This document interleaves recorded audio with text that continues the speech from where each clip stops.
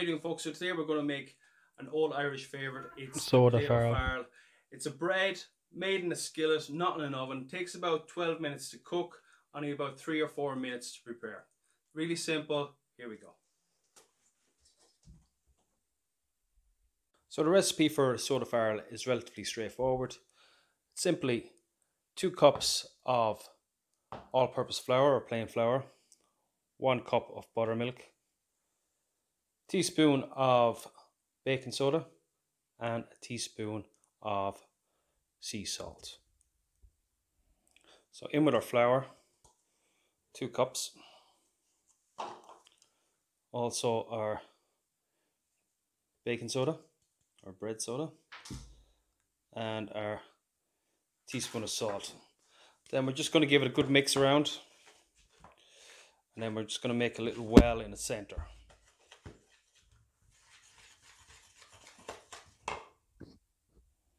Then we're just going to add our buttermilk little by little, so maybe like a quarter at a time, and then we're just going to mix it.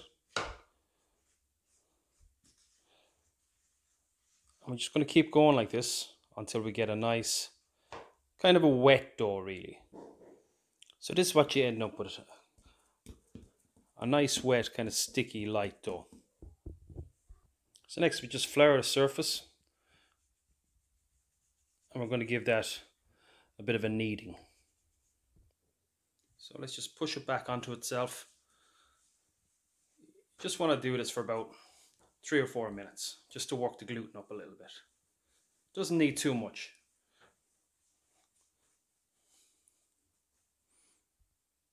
So when we have it kneaded out, we're just going to make a nice round out of it. And this is going to go into our pan. We'll then cut it into 4 pieces, because that's what farl means basically. It just means 4 pieces, four parts, I should say. So round, I'm just going to bring about the width of my finger from the bottom. So about an inch or an inch and a half.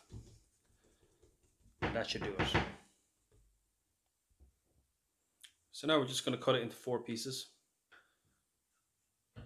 Straight down one side and straight down the other.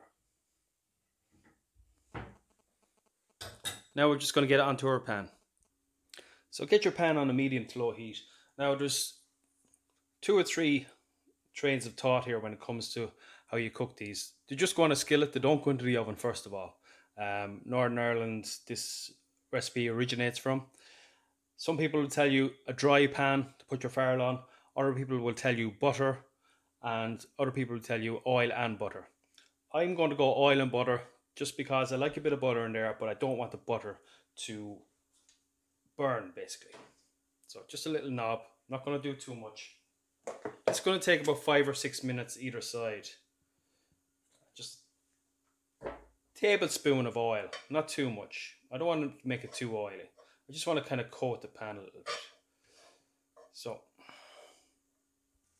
okay, so now I'm going to get my 4 farls on. My pan is big enough to hold this. You want to leave a bit of space in between your soda farls.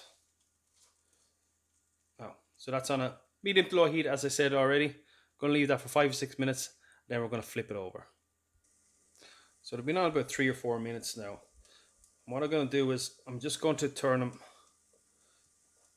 because they're getting nice and brown. And as you can see, they've already risen quite substantially from the bread soda starting to work. So they're lovely golden brown there. And that's part of the butter that's doing that as well. So they're on there now about 12-13 minutes in total, and you can see how much they've risen up. Now, if you've rolled them too thick and you're a bit worried that they're browning too much on either side, you can cheat. Get them into the oven at 180 for about 5 or 6 minutes just to finish them off. But really, getting them done on a skillet is the traditional way that you would use it for an Ulster fry. So now we're just going to plate it up with a little bit of butter. So you can see that's perfectly cooked inside. No doughiness whatsoever. And there you have it, folks. Beautiful soda farl. A great Northern Irish recipe.